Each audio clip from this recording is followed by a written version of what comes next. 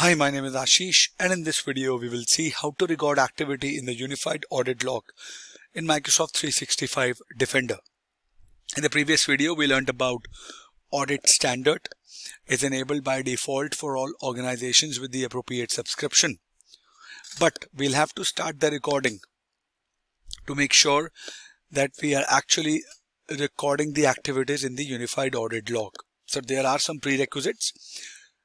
You will need a Microsoft 365 tenant with licensing that supports 365 Defender and Microsoft Purview.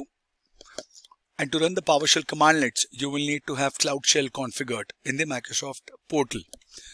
So let me log on to the portal and show you the place where you can start the recording for the auditing logs. So I'm logged on to the portal for security. I will go into compliance.microsoft.com. All right. Welcome to Microsoft Purview Compliance Portal. It will take few seconds to load up, and when you will scroll down, you see the options of audit. Here you see start recording user and admin activity. The bar that you see here, right? So if you do not see that blue bar which says start recording, it means that the recording is enabled. We can disable and re-enable recording with Exchange PowerShell commandlets as well. So when you click here, to complete this operation, your organization will need to set up to support customization. Would you like to do this? Now, if I say yes, this is my lab, this is my trial or evaluation portal, so I clicked on yes. To see what happens next is on the same page. Let me do that again. Okay, so I think it's doing something at the back end which would actually enable it. So, and same way you can use Exchange PowerShell to start recording the audit logs. So if I go on till the time that's doing, I go on portal.azure.com. I don't have any subscription here, but you know how you can fire up the Cloud Shell. I did that, and then you will select the PowerShell. It will say that I don't have any valid subscription, but if you have the subscription, you can follow the documentation to run the commandlets to enable the recording, the audit log recording for the Unified Audit Log. I still don't see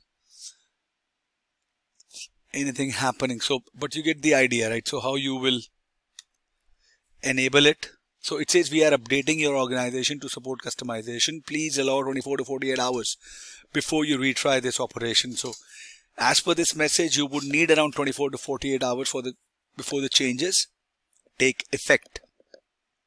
All right. And then there are ways wherein you can search the Unified Audit Log. So you will use the Audit Log search tool in the Microsoft Purview Compliance Portal to search the Unified Audit Log. If you will do that, the organization can view user and administrator activities.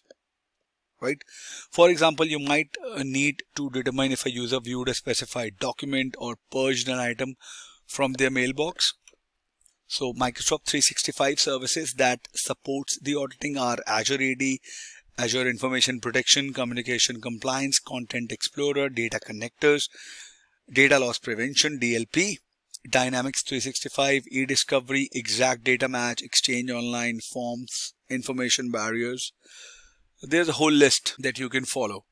Now, if you want to search the audit log, acknowledge that message. So when you are in the Purview Compliance Portal, on the audit page, if I go back, I'm still on the audit page. I'm just clicking into refresh. So you see the option which says new search,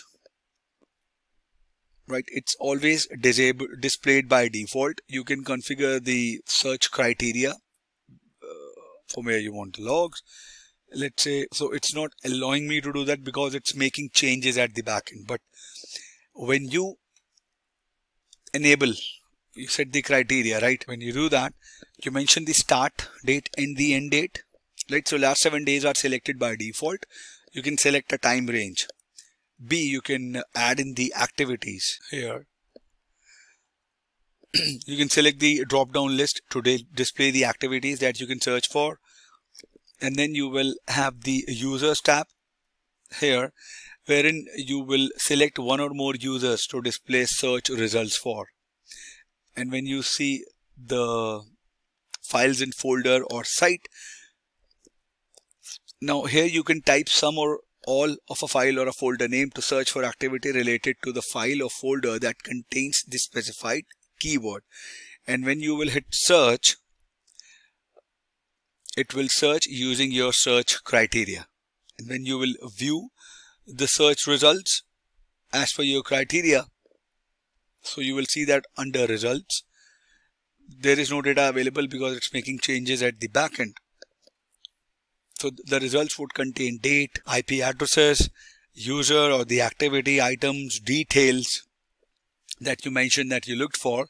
And then you can export the search results to the file, wherein it will give you an option to download all the results in a CSV. Alright. Now, there are few tips to search the audit log. You can select the specific activities. You can search for all activities in the group, while the normal searching that do.